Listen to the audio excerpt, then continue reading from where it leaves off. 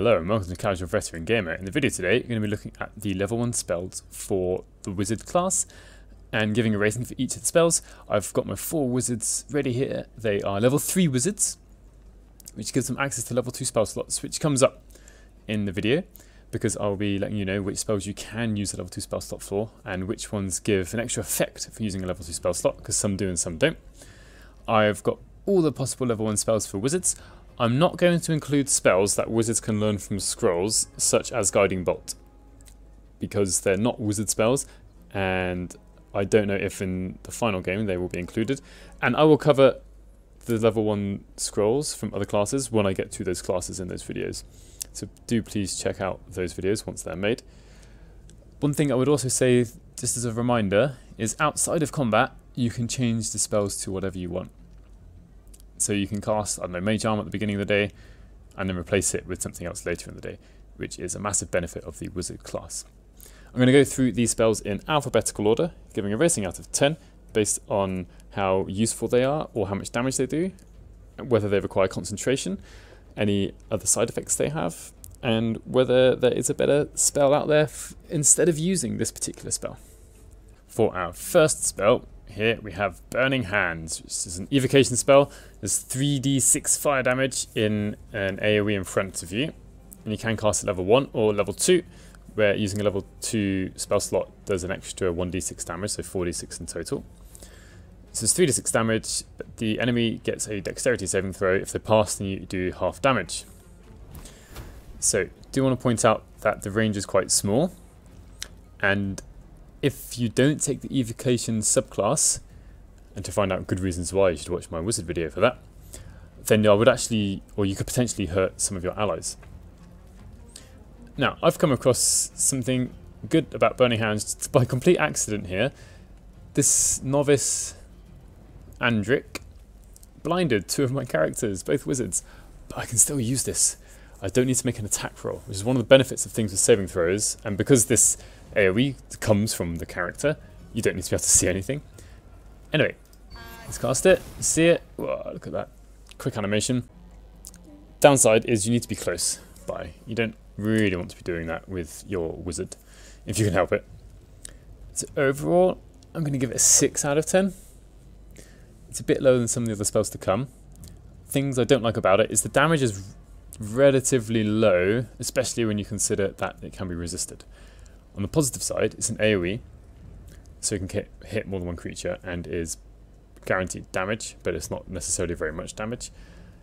If you don't take the evocation score, it's probably going to go down because you're going to have to start to position yourself much more carefully. Charm Person is the second spell I'm going to show you. It does use a level 1 and level 2 spell slot. Level 2 spell slot doesn't actually give you any benefits. Pick a creature, not a creature, pick a humanoid, and they make a saving throw. If the saving throw is failed, then the charmed creature can't harm the charmer, and the charmer has advantage on charisma checks against the creature. So, hoping this works. There we are, I was lucky, 40% chance. This enemy had already cast Bless on themselves. They had given themselves extra d4 on their saving throws, so it's only 40% chance. Anyway, let's see what happens. And this is the huge downsides to Charm Person. It's almost pointless. So you use a level 1 spell slot to potentially charm someone. There's only a low chance. And then if they fail their saving throw, the only thing that enemy can't do in combat is attack the caster. But you're going to have probably at least 3 other people in your team. There might be some other people around that could get attacked also. So overall, this isn't a very good spell. There is another effect. The charmer has advantage on charisma checks against the creature. We've got a cantrip for that called Friends. So Charm Person is almost a redundant spell. It's very low down on my list. I'm going to give it a 2 out of 10. There might be some situations, perhaps you could cast it on a boss so it doesn't attack your squishy wizard. Colour Spray is the next spell I'm going to cover. So what it does: create a dazzling array of flashing coloured lights that blinds creatures up to a combined 33 hit points. This is similar to the sleep spell, which we'll cover later. You can cast at level 2, which increases the number of hit points to 44. It's got a relatively short range, it's not great, but there's no saving throw. You can accidentally actually do it to your allies, so you might have to be careful. So I'm going to do it on this warg, and the warg will be blind. It's got no choice. Boom. Blinded. And this you could affect more than one creature. It depends on the hit point totals. The hit point total for colour spray is higher than sleep, which is nice.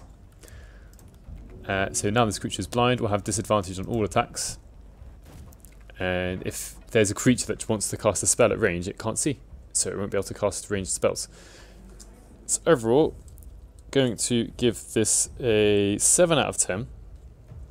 The slight downsides are the short range, which compared to sleep isn't quite as good. And you can't control who it hits. It'll always target the creature or creatures with the lowest number of hit points.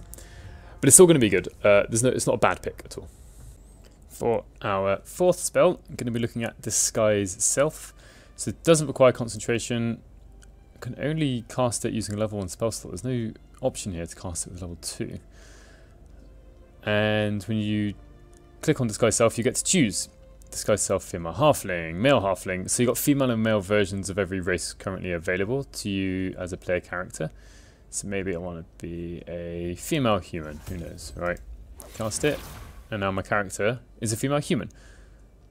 I can walk around, and maybe I want to cast it again, but it takes another spell slot to do this. So maybe I want to be a male halfling instead. I've just used up an extra spell slot to do that. Now, in terms of utility, it's not really that great. It doesn't give you the racial benefits of turning into that race. I think that should be quite obvious. It's just like a disguise, magical disguise. And in combat, it's useless. But out of combat, it's not completely useless. There's some situations where being a different race will give you different dialogue options, but it's not game-changing. Not really. Very few places is it game-changing. So overall, I'm not really that impressed with this spell, considering I've got other spells to be choosing from. So I'm only going to give it a 4 out of 10. There's some situations where it's useful, but outside of those situations, I'd rather just be casting something else. This isn't a spell I really want to cast. So here is Expeditious Retreat. Cast level 1 or using level 1 or level 2 spell slot. Level 2 spell slot doesn't seem to do anything extra. Uses a bonus action, but can only be cast on yourself. Now, what it does, the turn you cast it, it increases your speed. So for example, I could run up to 60 feet. And then also, on subsequent turns, you can use dash as a bonus action, which appears in the hotbar. And you can still use dash as an action. So this is good to get away. If you're too close to danger, so my wizard here has got an owlbear cub there, and there's some distressed owlbear over here, and let's say, you know, discretion's the better part of valor. I can start running away, which is good, which is great, right? A long way to run. If you really need to, dash as your action, and off we go. We're getting out of there. So on the turn you cast it, you can go a very long way. And then actually subsequent turns, if you're using a bonus action and action to dash, you can still go a very long way. Downside to this is it requires your concentration. And the only other benefit is you can use dash as a bonus action. So it isn't actually that great. It's okay, but maybe you want to be using your concentration for something else. And hopefully your wizard isn't in that much danger anyway. And you can only cast it on yourself. So overall, I'm not that impressed. I'd probably rather just use my bonus action to jump, which will fix most things.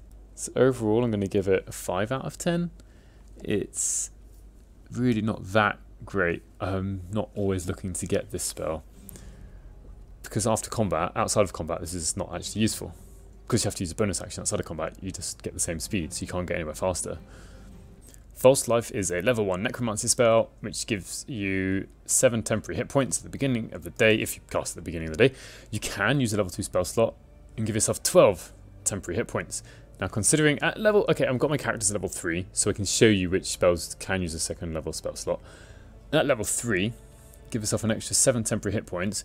Doesn't sound like a lot, but when you've only got 20 to begin with, that's 35% extra hit points before you die, which is amazing, and it's almost like pre-healing. You give this to yourself. Lasts until your next long rest, doesn't require concentration. This is a spell you can cast at the beginning of the day to prepare. Cast False Life, and then cast any other buffs I want to cast at the beginning of the day. And that's it, extra 7 hit points. I'm going to give this an 8 out of 10, because it doesn't require concentration.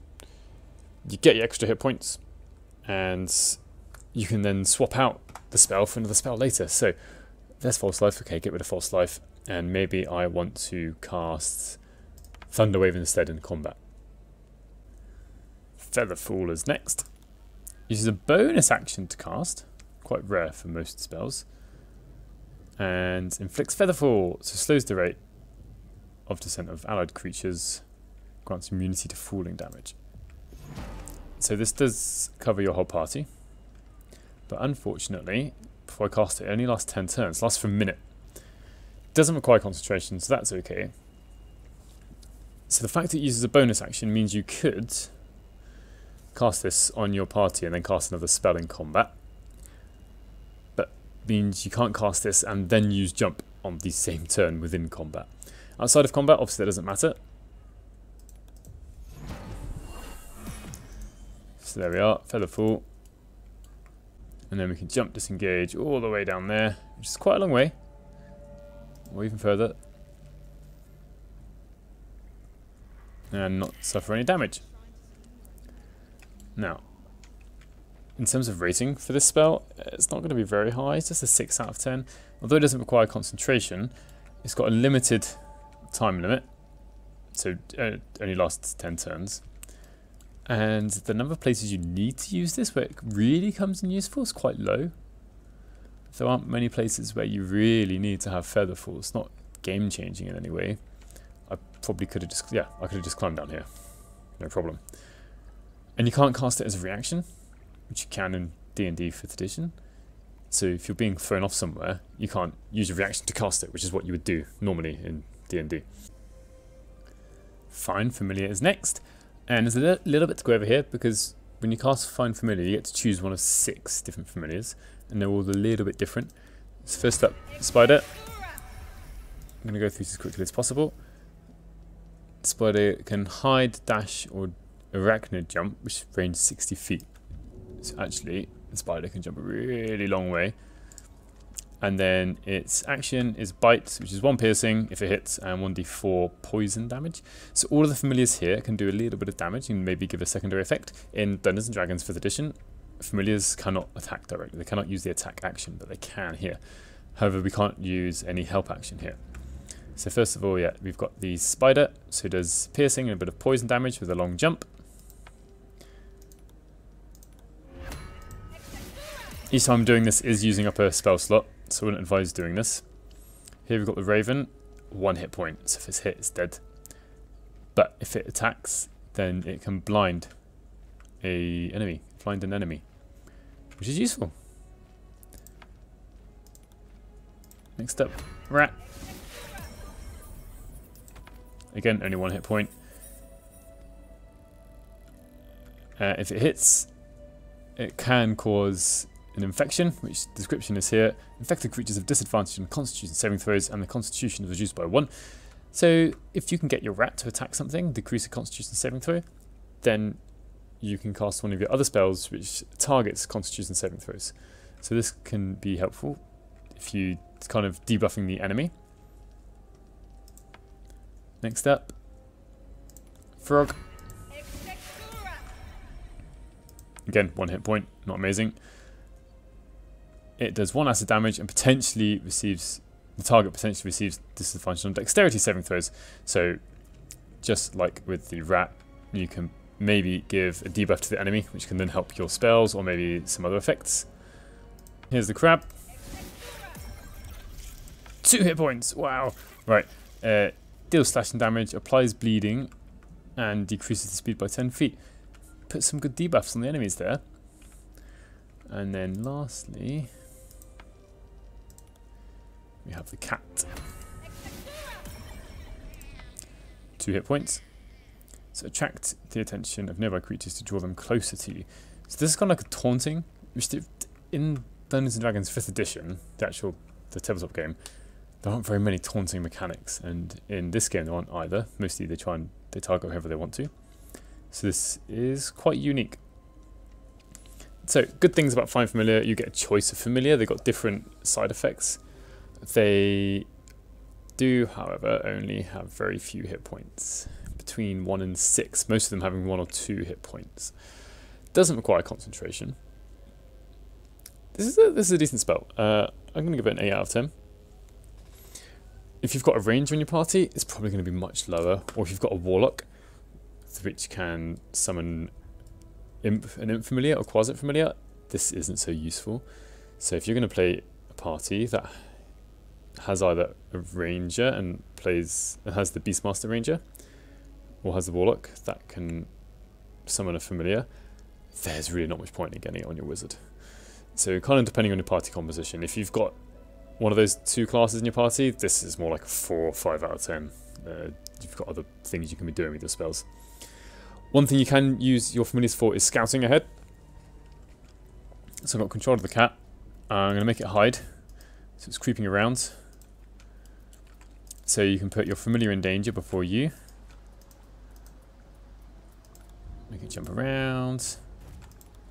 Should keep it hiding, to be honest. Keep it hiding. Ooh, there's a big bad owlbear there.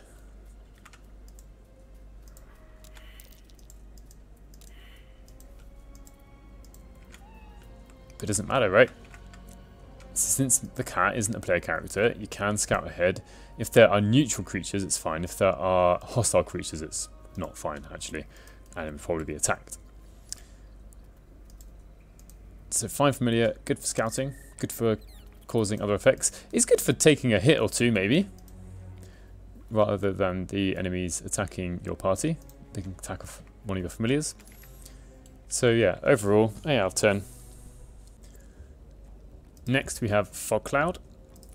So this doesn't deal any damage, but this is a great battlefield control spell. So what it will do is, at level 1, you can pick where to put this, and it will create a fog cloud. And you'll be able to hide inside it with your characters. I do want to point out, this is one of the spells that can have a level 2, and actually the area is larger. So depending on what size of area you want to cover, level 2 might be more appropriate than level 1. But level 2 spell slots are rare. You always want to be careful. Right here, I can cover my whole party. Now they're all blinded, which sounds bad. I'll wait till another turn from one of my characters. Alright, so that gives disadvantage to them. So I can come out and then cast another spell. Well, not poison, spray. Come back inside and hide. I'm going to make everyone hide and see what happens. You can see it's aiming for the people who aren't hiding. I have to wait a few turns from the enemy. That person just can't reach us yet. So they summoned a companion. Suffer hide. Oh, looks like she's going to die soon. Whoops. They can't see us. So this could almost be cheesed.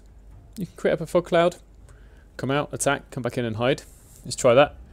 So I'm going to come out of the fog clouds. Going to be seen, no problem. Going to cast a spell.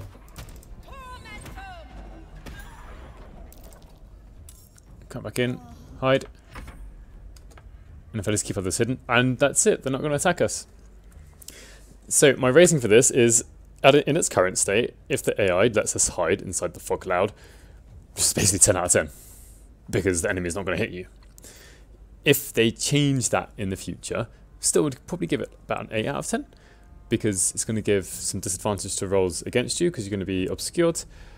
And yeah, battlefield control. Only downside to it really is that it's concentration. So you can't concentrate on anything else, and if you get hit, concentration can be dropped. Grease with a picture of a pig, which is reminiscent of Baldur's Gate, which used the same sort of diagram, same picture to represent Grease. So level 1, we can cast it at level 2, but it doesn't do anything extra, just you can use a level 2 spell slot. What it does is create an area of, well, grease. And when you first cast it, any creatures within the area, obviously a missed sharp eye Gerza there, has to make a dexterity saving throw, otherwise they fall prone. And any creatures that try to move through it will count as being in difficult terrain. And so this is a battlefield control spell. So you can fill up areas with the grease. Generally, I think the enemies do try and avoid it if they can. So even if they don't go through it, they're going to spend extra movement going around it. You can try and funnel creatures. And so this is really good for trying to make creatures prone. When creatures are prone, they will fail dexterity saving throws automatically. But of course, his turn, so he gets up. Does what he wants to do. I just wanted to show you one more thing with grease. Right, so grease here, we can see hovering over it, it says flammable. So you can create an area on the ground, a surface, and then explode it. Obviously all the creatures are just outside of the area, so nothing really happened there. But if you've got 2 turns in a row with 2 of your allies, you can create grease, potentially knock some creatures prone, and then if you've got someone who's got maybe fire arrows or some sort of fire spell, you can set it alight to do some extra damage. You do not need concentration for this. So I'm going to give grease an 8 out of 10. It's battlefield control, potentially causing some damage, potentially making people prone, making some difficult terrain, so it's got some really good utility to it. And maybe a little bit of damage if you can set it alight. Jump is next. It can be cast using level 1 or level 2 spell slot, though the level 2 spell slot gives no advantage. Target creature within 5 feet. Target myself. What it does is triples your jump distance. Now, even for someone with a lowly strength, such as a wizard, I can now jump all this distance, and it will only take 10 feet of movement. Now, we do not require concentration, which is great, but it only lasts 10 turns. So it's the sort of thing that will last pretty much for one combat. If you put this on a character that has a high strength score, so a fighter, Lezelle is a good candidate for this. She can jump immense amounts, insane distances. So now my wizard can't quite get up there, but can jump all this way.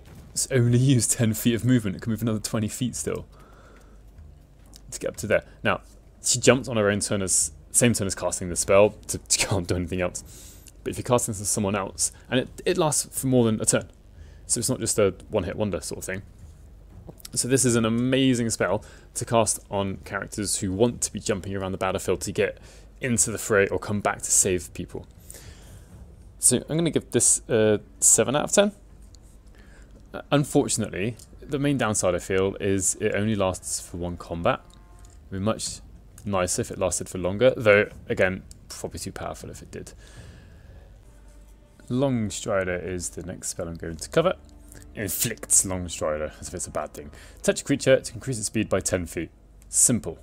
You can cast it on yourself or another creature, and last until your next long rest. So you can cast it level 1 or level 2 spell slot, but the casting at level 2 doesn't give you any extra benefits. You cast it, and that's it. So in these videos you might see some of my wizards have got this swirling green animation. Those are the ones that I've got Longstrider, kind of green. And interestingly, when creatures are in something that is difficult terrain, it slows them down, their feet become red. Anyway, to the spell, great utility, extra 10 feet. You don't have to cast it on the wizard. I've just got a party full of wizards at the moment to show as many spells as possible. But you can cast it on your rogue, so they can get into that position to sneak attack even better, and get them out of danger even more quickly. Bear in mind, enemies normally have got a speed of 40 feet, whereas yours is normally 30 feet, although if you're a dwarf or halfling, it'll be 25 feet. So this puts you on par with the enemies for the most part, and it does not require concentration.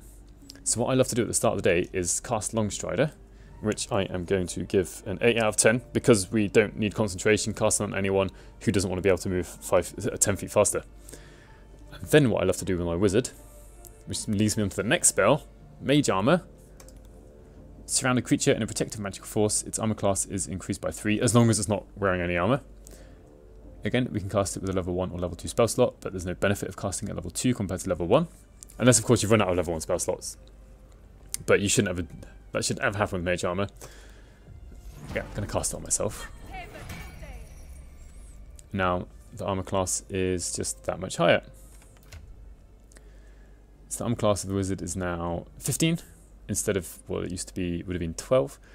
And that's quite a big difference. You're still going to get hit quite a lot as a wizard if your armor class is 15 and you're in the way. But having 15 compared to 12 is a significant difference. And it can be cast on anyone, not just yourself. In the future, with some other classes, I don't know if this will be changed, because it just increases armor class by 3, which is quite a big boost. And doesn't require concentration. You've got it for the rest of the day, until the next long rest, just like Longstrider. For me, Mage Armour is 10 out of 10. There's literally there's no good reason not to take it on your wizard. Extra 3 armor class, boom, done. Thank you very much.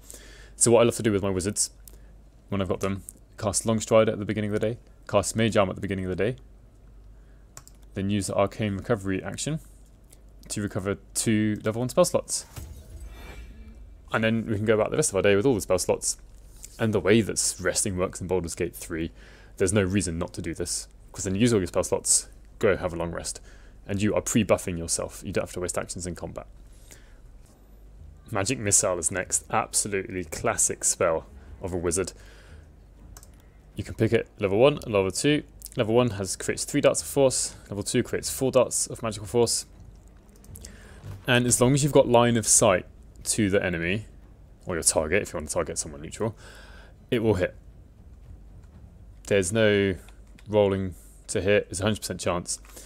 The only thing that sometimes happens is that the magical missiles might hit something that's in the way. That isn't always predicted by the path, which compared to the 5th edition game is worse. In the 5th edition, you cast magic missile, boom, it hits. So cast up to 3 projectiles, which can be on the same target or 2 or 3 different targets.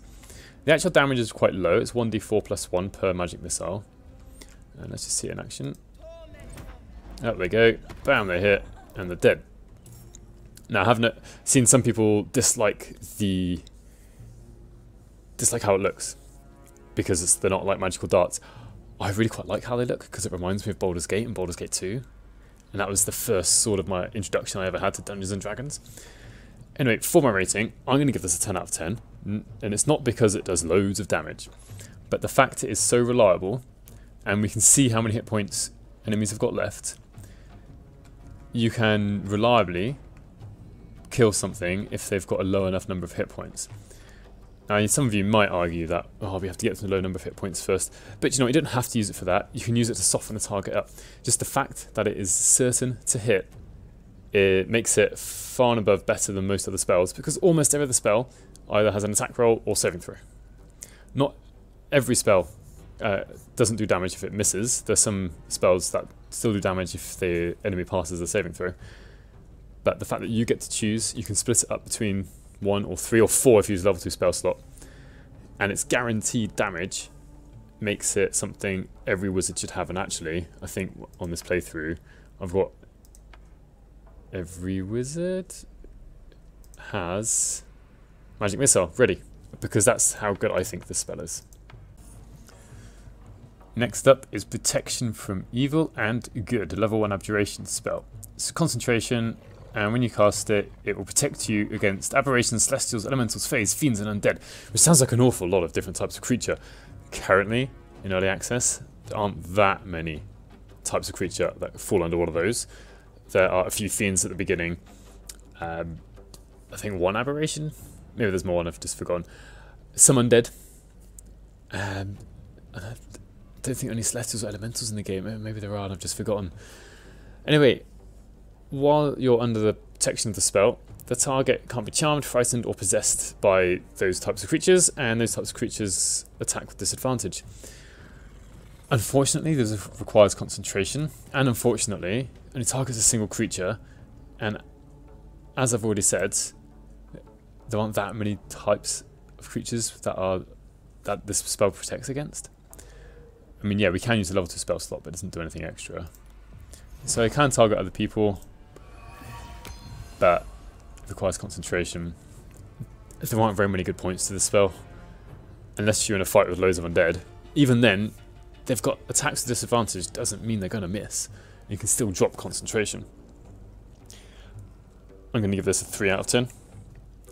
There aren't very many upsides to this. It's basically a waste of a spell known and a spell prepared. There's no real need to have this spell. You can just hide. You can try and hide. You can create a fog cloud, and then that gives all the enemies disadvantage. They might not be able to see you. There are better spells to use in protection from evil and good. Ray of Sickness is next, which can be cast using level 1 or level 2 spell slot. Level 2 spell slot does increase the damage done.